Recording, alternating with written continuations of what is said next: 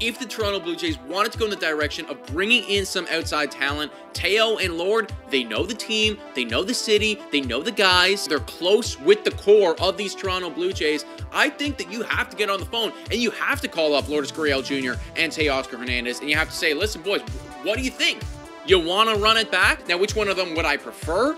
Tough to say. I think they'd both be really good. Maybe Lourdes Gurriel Jr., just because he's having a bit of a better year than Teoscar Hernandez, and I think he's 1 year younger than Teo. But I don't care. You know, if you bring back Teo, you bring back Lourdes Gurriel Jr., it will immediately help the middle of that Toronto Blue Jays lineup, and that is something that they missed desperately this past season.